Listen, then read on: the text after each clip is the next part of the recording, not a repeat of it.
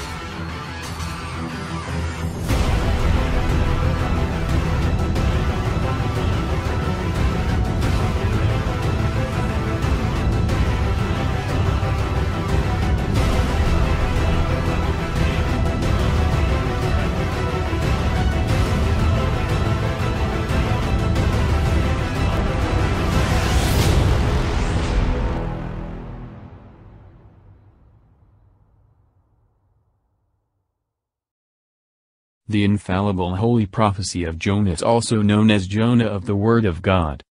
Jonas being sent to preach in Nineveh, fleeth away by sea, a tempest riseth, of which he being found, by lot, to be the cause, is cast into the sea, which thereupon is calmed. Now the word of the Lord came to Jonas the son of Amittai, saying, Arise, and go to Nineveh the great city, and preach in it, for the wickedness thereof is come up before me. And Jonas rose up to flee unto Tarsus from the face of the Lord, and he went down to Joppa, and found a ship going to Tarsus, and he paid the fare thereof, and went down into it, to go with them to Tarsus from the face of the Lord. But the Lord sent a great wind into the sea, and a great tempest was raised in the sea, and the ship was in danger to be broken. And the mariners were afraid, and the men cried to their God, and they cast forth the wares that were in the ship, into the sea, to lighten it of them. And Jonas went down into the inner part of the ship, and fell into a deep sleep. Nineveh, the capital city of the Assyrian Empire.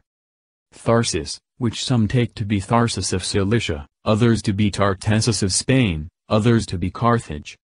A deep sleep, this is a lively image of the insensibility of sinners, fleeing from God, and threatened on every side with his judgments, and yet sleeping as if they were secure. And the shipmaster came to him, and said to him, Why art thou fast asleep? Rise up, call upon thy God, if so be that God will think of us, that we may not perish. And they said every one to his fellow, Come, and let us cast lots, that we may know why this evil is upon us. And they cast lots, and the lot fell upon Jonas. And they said to him, Tell us for what cause this evil is upon us, what is thy business? Of what country art thou? And whither goest thou? Or of what people art thou? And he said to them, I am a Hebrew, and I fear the Lord the God of heaven, who made both the sea and the dry land. And the men were greatly afraid, and they said to him, Why hast thou done this? For the men knew that he fled from the face of the Lord, because he had told them. And they said to him, What shall we do to thee, that the sea may be calm to us? For the sea flowed and swelled. And he said to them, Take me up, and cast me into the sea, and the sea shall be calm to you, for I know that for my sake this great tempest is upon you. And the men rowed hard to return to land, but they were not able, because the sea tossed and swelled upon them. And they cried to the Lord, and said, We beseech thee, O Lord, let us not perish for this man's life, and lay not upon us innocent blood, for thou, O Lord, hast done as it pleased thee. And they took Jonas, and cast him into the sea, and the sea ceased from raging. And the men feared the Lord exceedingly, and sacrificed victims to the Lord, and made vows. Jonas is swallowed up by a great fish, he prayeth with confidence in God, and the fish casteth him out on the dry land. Now the Lord prepared a great fish to swallow up Jonas, and Jonas was in the belly of the fish 3 days and 3 nights. And Jonas prayed to the Lord his God out of the belly of the fish. And he said, I cried out of my affliction to the Lord, and he heard me. I cried out of the belly of hell, and thou hast heard my voice. And thou hast cast me forth into the deep in the heart of the sea, and a flood hath compassed me, all thy billows, and thy waves have passed over me. And I said, I am cast away out of the sight of thy eyes, but yet I shall see thy holy temple again. The waters compassed me about even to the soul, the deep hath closed me round about, the sea hath covered my head. I went down to the lowest parts of the mountains, the bars of the earth have shut me up forever, and thou wilt bring up my life from corruption, O Lord my God. When my soul was in distress within me, I remembered the Lord, that my prayer may come to thee, unto thy holy temple. They that are vain observe vanities, forsake their own mercy. But I with the voice of praise will sacrifice to thee, I will pay whatsoever I have vowed for my salvation to the Lord. And the Lord spoke to the fish, and it vomited out Jonas upon the dry land. Spoke to the fish, God speaking to the fish, was nothing else but his will, which all things obey. Jonas is sent again to preach in Nineveh. Upon their fasting and repentance, God recalleth the sentence by which they were to be destroyed. And the word of the Lord came to Jonas the second time, saying, Arise, and go to Nineveh the great city, and preach in it the preaching that I bid thee. And Jonas arose, and went to Nineveh, according to the word of the Lord. Now Nineveh was a great city of 3 days' journey. And Jonas began to enter into the city one day's journey, and he cried, and said, Yet 40 days, and Nineveh shall be destroyed.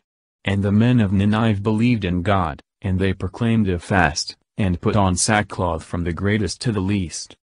Of 3 days' journey, by the computation of some ancient historians, Nineveh was about 50 miles round, so that to go through all the chief streets and public places was 3 days' journey.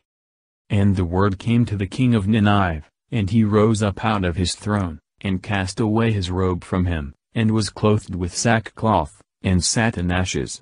And he caused it to be proclaimed and published in Nineveh from the mouth of the king and of his princes, saying, Let neither men nor beasts, oxen nor sheep, taste anything, let them not feed, nor drink water.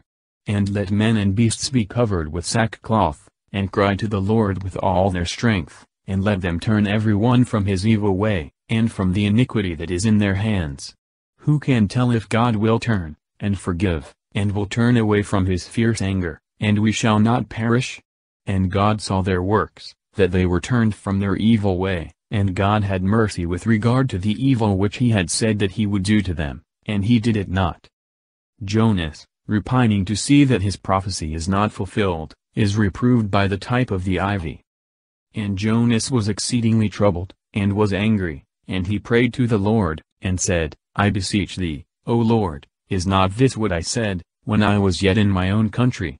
Therefore I went before to flee into Tarsus, for I know that thou art a gracious and merciful God, patient, and of much compassion, and easy to forgive evil. And now, O Lord, I beseech thee take my life from me, for it is better for me to die than to live. And the Lord said, Dost thou think thou hast reason to be angry? Then Jonas went out of the city, and sat toward the east side of the city, and he made himself a booth there, and he sat under it in the shadow, till he might see what would befall the city. Was exceedingly troubled, his concern was lest he should pass for a false prophet, or rather, lest God's word, by this occasion, might come to be slighted and disbelieved. And the Lord God prepared an ivy, and it came up over the head of Jonas, to be a shadow over his head, and to cover him, for he was fatigued, and Jonas was exceeding glad of the ivy. But God prepared a worm, when the morning arose on the following day, and it struck the ivy and it withered. And when the sun was risen, the Lord commanded a hot and burning wind, and the sun beat upon the head of Jonas, and he broiled with the heat, and he desired for his soul that he might die, and said, It is better for me to die than to live. And the Lord said to Jonas, Dost thou think thou hast reason to be angry, for the ivy? And he said, I am angry with reason even unto death. And the Lord said, Thou art grieved for the ivy, for which thou hast not labored, nor made it to grow, which in one night came up, and in one night perished. The Lord God prepared an ivy, Hedron. In the Hebrew it is kikajon, which some render a gourd, others a palmist, or palma Christi. And shall not I spare Nineveh, that great city, in which there are more than 120,000 persons that know not how to distinguish between their right hand and their left, and many beasts?